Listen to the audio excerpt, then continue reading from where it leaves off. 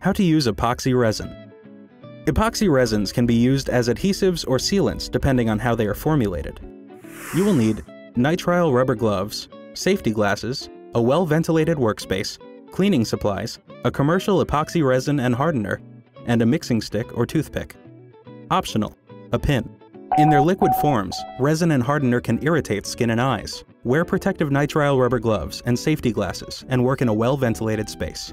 Step 1. Clean the surfaces on which you'll be applying the epoxy resin. Step 2. Mix the resin and hardener according to the manufacturer's directions. Step 3. Apply the mixture to the surface with a stick or toothpick.